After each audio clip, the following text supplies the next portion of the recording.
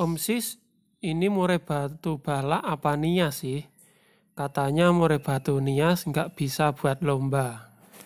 Oke teman-teman, dalam video kali ini kita bahas atau saya bahas tentang murai batu, nias atau balak. Sebelum saya lanjut, teman-teman yang pengen gabung di grup Telegram, cek di deskripsi ada linknya. Untuk teman-teman yang pengen cari obat-obatan burung, langsung aja di deskripsi ada WA-nya admin ya, langsung chat atau WA. Oke, langsung saja. Jadi di depan ini adalah satu burung ya. Ini satu burung, dua foto. Jadi di sini teman-teman lihat apakah ini balak, apakah ini nias ya.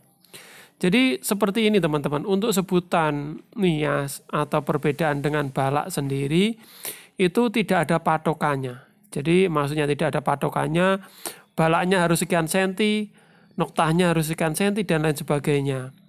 Jadi kalau seperti ini biasanya ya kalau saya sendiri bisa disebut murai batu nias noktah seperti ini.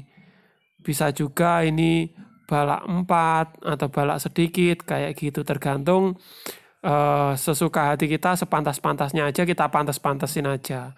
Tetapi kembali lagi untuk teman-teman apakah nggak bisa buat lomba kayak gitu. Nah itu beda lagi. Jadi kalau kita ngomongin lomba, jadi kalau di Tulungagung baik nias atau balak itu masih bisa digunakan. Jadi banyak sekali nias atau balak yang prestasi juga banyak ya, sering saya jumpai seperti ini. Tergantung gaya mainnya. Tetapi untuk event-event besar, ada yang tanya, Om katanya nggak bisa buat event besar. Ya tergantung peraturannya ya teman-teman ya.